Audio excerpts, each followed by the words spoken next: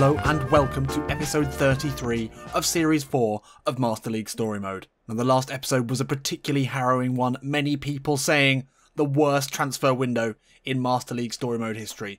And I would agree with you, absolutely. We didn't get anyone in and we lost our top scorer, second highest scorer in Liga, and the man who's been a stalwart of this side, Dore. Yep, he left. His release fee was activated by Argentinian club, Colon, and he accepted it. Yep, he took the big pay deal. Now, I've had a little bit of time to mull this over, and I've had a bit of a discussion with some of you in the comments. I called him a rat.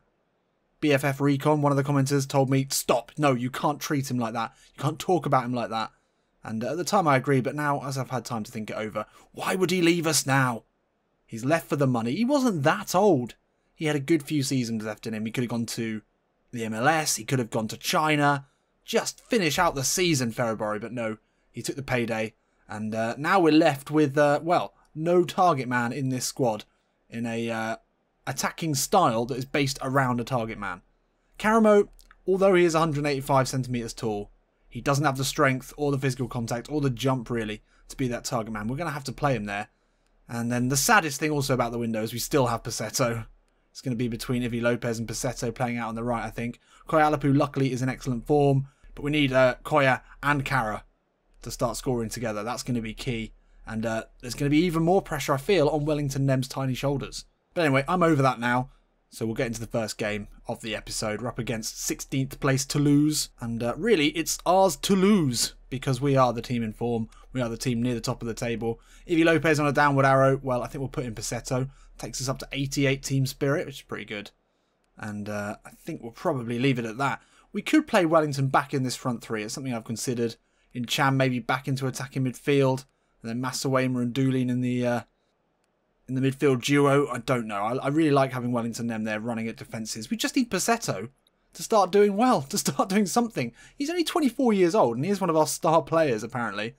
He's got decent dribbling. He's pretty quick. He's got 75 finishing. He's got good strength on the ball as well. He's pretty strong. He's got a nice spread of stats. It's why we signed him, and he's got amazing run, speeding bullet, incisive run. Maybe the best is yet to come from him. As I said, only 24 years old. Now is really the time. We need you to start doing something good. Let's get into it. So after the end of the transfer window, Corinne Diacra came out and said fairly explicitly in the press that it was never her plan to strengthen the side and that Dore going out was fine. We had the backup. But we know behind closed doors that there were desperate deadline day deals trying to be made. We couldn't bring in Kalulu. And then we failed miserably to bring in a replacement for Dore at the 11th hour. Yeah. But we're doing well this season. Let's not forget that. We're overperforming massively. Although Dore has contributed a lot of goals this season, I think Karamo can fill in. A lot of pressure on him today. How will he respond? Duarte. Oh, ball through. Looking for Karamo straight away here. It's away from one. Oh, Bodiger gets in. Route 1 stuff there. I like it. And Cham, nice dribbling, finds Passetto. Puts the ball down the line into Doolin, who's made a run. He'll whip it in, looking for Karamo. The header's there. Very difficult to generate any power from that. Come to lose with their first attack, but Cham says, not today, not on my watch. And then he puts a cheeky little ball into Wellington Nem. He sees the run of Koyalapu into the box. Carr's drop, good challenge. Well covered. And once again, our attack is foiled. That's nice work to find Alcibiade. Well played there, Passetto. Alcibiade chipped ball into Jan Karamo. He'll take it down in the box. Hit it with the left foot. Straight at the keeper. That was poor. That was a panicked shot from a player who's not been in the goals and is maybe feeling the pressure. But he got in the right position, made a good run. Got his body in front of the defender well. Nem, nice turn away from Somalia. So look to push it in. Oh, Karamo, Koyalapu. Back to Duarte. Cuts back to Wellington Nem. So try and take on Somalia here. Ball into the box to Duarte. Back out to Wellington Nem. We'll put a cross into the box. Koyalapu's there. Jumps for it. Can't get a connection. Still we push for this first goal. We've had all the possession in this first half. Oh, Dore steams through his man. Now he's going to look for the run from Karamo. Oh, what? How can you stop it there, referee? Ridiculous. Well, it's not been a great half. We have had chances. Oh, we've only had one chance. We've had 59% possession. That's a lot more than we usually have. But Toulouse have been sitting back The away side happy to frustrate us. And yeah, we're going to need some answers to the questions that they're posing us in this second half. Passetto struggled. We need him to be one of those answers, which is perhaps hard to believe, but I do believe. I have to believe now. Long ball. Dore will jump. Easy header for him there. Whoa, whoa, whoa. Hang on. That was Alcibiades' ball. Oh, he's got away from Dore. No. Back to... Oh, it's a great Oh, you're fucking kidding me. That was awful. Really, really just poor defending there from Alcibiades. Didn't react. And then no challenges went in at all. That was too easy. And Duarte, slow to react, is an understatement. And we're behind here against the run of play. This is not good. Doolin spots a run of Passetto. Oh, Passetto's nicked it back. Oh, you kidding me? That is classic Passetto. Just can't quite get a break. He is the bad luck Brian of this side. Even though that was good work to almost win it back. Easy interception there for Koyalapu. And Karamo will move it on to Wellington Nem. Oh, the ball out to Passetto's not a great one. Passetto can keep hold of it though. Into the box. Passetto now with the left foot. Oh, it's gone everywhere. The header comes in. And we finally get the goal. Passetto just simply can't store. But he was involved heavily there. And he did really well. Kept hold of it. And it was a good work to get back inside. He got the shot away. It came off Karamo. Probably wasn't going in. But Nem was there to get another goal to his tally this season. And yeah, pretty well taken header really. Keeper was scrambling. Was this going in from Passetto? Quite possibly. Keeper did get down. But I mean, we've got to be happier really that we've got the goal and we're back into this one. Come on, let's keep pushing. And Cham, lovely. Steps away from his man. Yang Karamo now. Little chip ball in looking for Koyalapu. Oh, that's good defending. Oh.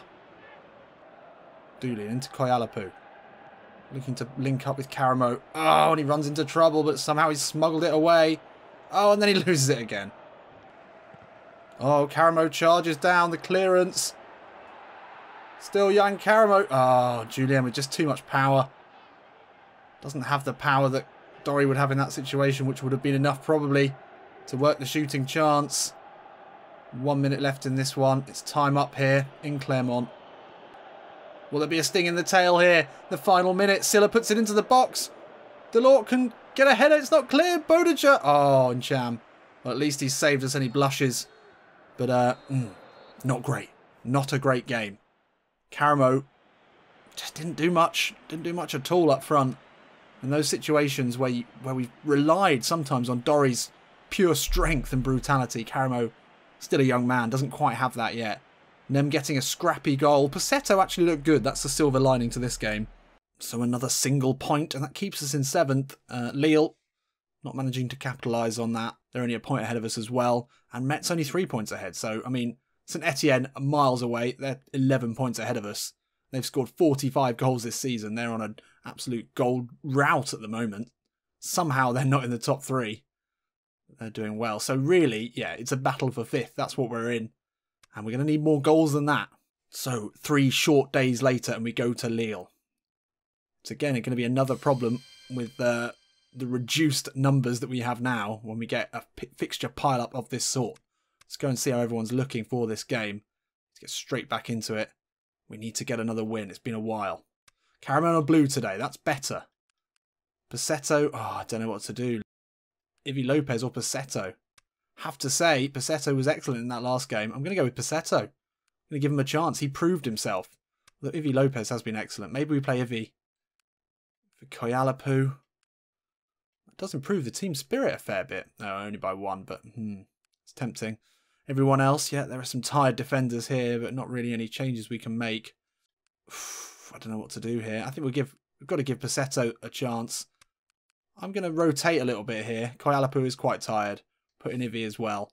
Ivy and Passetto either side of Karamo. We're having to try some new trios up front. And this one, I think, could have some potential. So there's a few discussions in the comments to the last episode about Crean Diacra's future. Obviously, this is a Journey Woman series. We're looking to follow Crean's career as she moves between clubs. Because managers do that. I mean, she could be the Alex Ferguson of Clermont Foot. stay there for most of her career, win everything possible to win. But really, there would be a lot of attention on Corinne Diacre at the moment. A manager who'd brought a team up from Ligue 2 and now in Liga, performing way above anyone's expectations. There'll be clubs looking at her, and should we go? I mean, that's the question. Let me know what you think in the comments. And what I failed to mention is we're playing Lille today. Completely forgot about the opposition. This is an important game, a big game for that race for 5th. So we go up against a team who are just a few points above us. They've had a great season so far as well, so this should be an interesting one. Totally missed that. That's great. Great work there. Long ball, looking for Karamo. Can he win a header? Not anywhere near as much as we need him to. Oh, somehow he gets the header back there. Oh my god, Passetto nicks in. It's a decent ball into Alcibiade. No. Oh shit, wrong ball. Pepe now, away from Incham.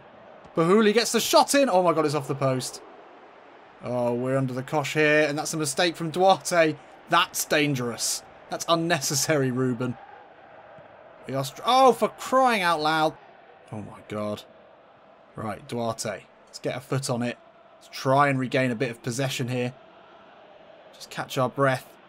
Lille have really pushed us in this first half. Dore slips it into Incham. He'll find Jan Karamo. Turns away from his man. Edge of the box now. Ah! Oh my god. No, the ball's on. Thiago into the box.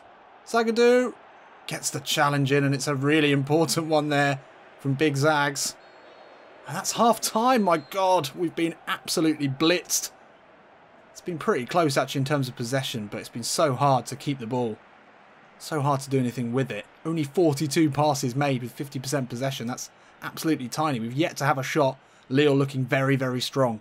If we can keep them to a draw, actually, considering their position in the league, that wouldn't be the worst thing ever.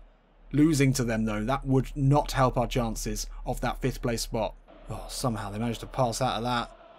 They keep it moving very nicely here. Oh, Dooley nicks it back, though. Good work from him. And now Karamo. Looking for options here. He's got Nem making the run. We'll slow things down into Alcibiade. Now Passetto. Into Incham, back to Passetto. Oh, loses out. We'll keep it moving here. Alcibiade will put it in for Ivy Lopez with the header over the bar. Great start to the half. Ivy Lopez with an uncontested header that he couldn't get on target. Pepe, danger here. Dore, great challenge. Can't get to the second ball though. And Lille will keep coming. Dore misses that one. Into the box to Zagadou. Well cut out. Calmly cut out there by Zagadou. And then wins it back. Finds Karamo neatly. They'll move it on to Passetto. Lovely back heel into Alcibiade. He's going to put a ball over the top looking for Wellington Nem. It's an awful ball. That's the sort of play we've been looking at in this half. Just nothing passes like that. Oh, that's come through to Dooley. And now Ivy Lopez with a little bit of time here. Can push it round the corner into Jan Karamo. Oh, looks to spin inside. Not the right move there. Oh, and Cham loses out to El Ghazi. No, ball into Pepe. Great header away. Oh, Ivy Lopez is dispossessed though, in a really bad place to be dispossessed. Oh, and a shot comes in. This is desperate. Desperate here. Really tough game this. And Cham, great acceleration to get onto that. Lopez first time into Karamo. Can he turn and find Ivy Lopez? The Spaniard will finally get us up the pitch. We've been pushed back all the way in this half. Into Karamo inside. Jan Karamo with the curling effort. Jan! He is the man. Get in there, Jan. He's not had the best time of it. And there's a hell of a lot of pressure on this young man's broad shoulders. But he gets us the crucial goal here in a game that we have been massively, massively under the caution. It was a good counter-attack. Ivy Lopez stepped inside. Simple ball into him. And then that was a great first touch to take it back inside. And the curling effort in off the post. And that is exactly what we needed. We needed this goal. I mean, obviously, you always need a goal to win a game. But that's really well taken. What a lovely finish that is from the young striker. There's some fresh legs now with Gouffran. And Koyalapu replacing Ivy Lopez and Passetto out on the wings. And then Masawema, just add a little bit more defensive solidity on for Incham. Can we hold on to this one here? Oh, great passing again from Lille. Doolin misses his challenge. Dore won't, but they've still got it. Ball in. No! No! It's a great ball in, to be fair, to find Rodriguez. They're just passing it around so neatly. I thought we had it back. Doolin, that was poor. But Dore, when he got that challenge in, but the first time pass is great. And Alcibiade tracked his man, but just couldn't get ahead of him. And they're right back in this now. Duarte, ball in, looking for Karamo. Oh, it's almost gone straight in. Almost went through there. Oh, Kayalapu will pick this up. Johan Gouffran now looking for the overlap of Alcibiade. Can he get a ball in? He can. Kayalapu will be there for it. And it's not going to fall to us. 84 minutes gone now. Oh, Nem. How often have we seen him do that? Oh, that's nice. Masawema into Kayalapu. Karamo can flick it into him. Kayalapu with the chip. Oh! And Goudin wins it here in the 87th minute. What a finish that is. And finally, are we seeing the shoots? Just the very beginnings of a Kayalapu-Karamo partnership. Well, there they are, embracing. They're both about the same age. They're both French. Maybe that's a friendship that could be blossoming. But, well, if he's going to assist him in that style, then I'm sure there will be a friendship to come. Kayalapu laid it off, and then Karamo with a perfectly weighted chip. Keeper came out, and that is a beautiful finish. Just dinks it over the oncoming keeper. And that surely is this game won. I thought we'd thrown it away there. Great to see them linking up. That's something that we could be seeing. I mean, if Karim Diakra stays for years to come, that partnership. Right, come on, let's keep it together. Let's defend now. Oh, Alcibiades steps back into trouble. Allows Benzia, but then does enough just to make up for it. Jesus Christ. I've only got so many heart attacks left in me, Alcibiades. Oh, Alcibiades going on a bit of a jaunt. Into Yanka. That's a poor ball. And now Alcibiades massively out of position. And now Benzia, their last chance here. Thiago gets away from Wellington Nem.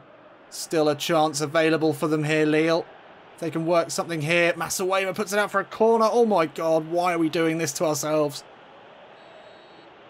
The time is up. We've played a minute over what the referee is allowed in this one. Dore will attack this at the near post.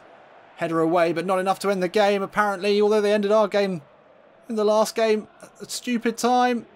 Alcibiade can header. Wellington Nem still not cleared. 4 minutes extra played here. Oh, it's gone all the way out. Yes, come on.